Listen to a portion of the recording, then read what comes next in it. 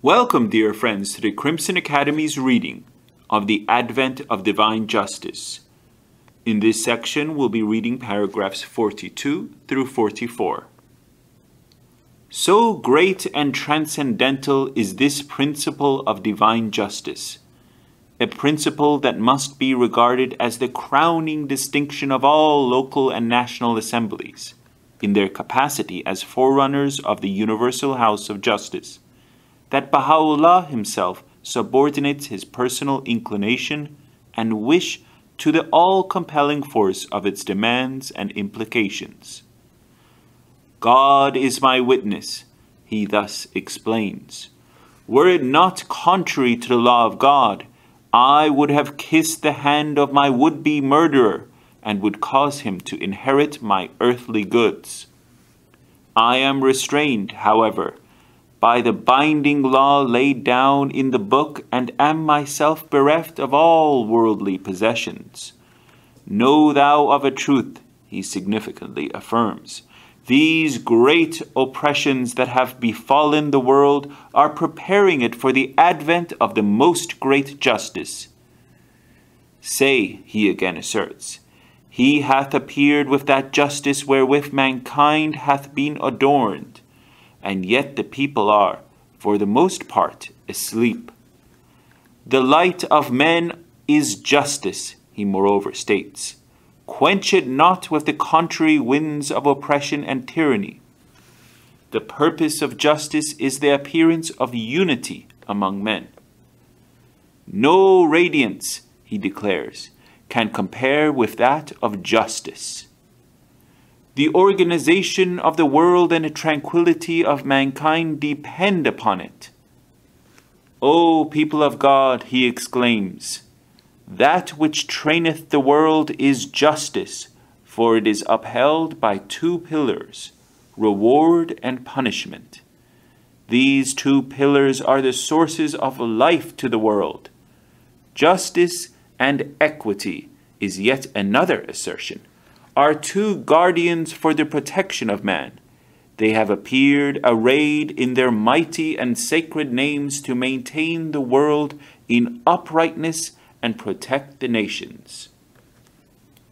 Bestir yourselves, O people, is his emphatic warning, in anticipation of the days of divine justice, for the promised hour is now come. Beware lest ye fail to apprehend its import and be accounted among the erring. The day is approaching, he similarly has written, when the faithful will behold the day star of justice shining in its full splendor from the dayspring of glory. The shame I was made to bear, he significantly remarks, hath uncovered the glory with which the whole of creation had been invested, and through the cruelties I have endured, the day star of justice hath manifested itself, and shed its splendor upon men. The world, he again has written, is in great turmoil, and the minds of its people are in a state of utter confusion.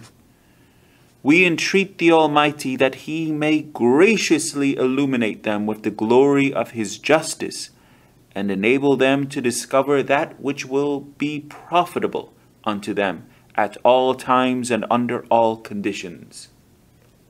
And again, there can be no doubt whatever that if the day star of justice, which the clouds of tyranny have obscured, were to shed its light upon men, the face of the earth would be completely transformed.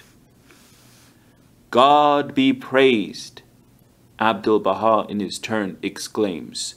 The sun of justice hath arisen above the horizon of Baha'u'llah. For in his tablets the foundations of such a justice have been laid as no mind hath from the beginning of creation conceived. The canopy of existence, he further explains, resteth upon the pole of justice, and not of forgiveness, and the life of mankind dependeth on justice, and not on forgiveness.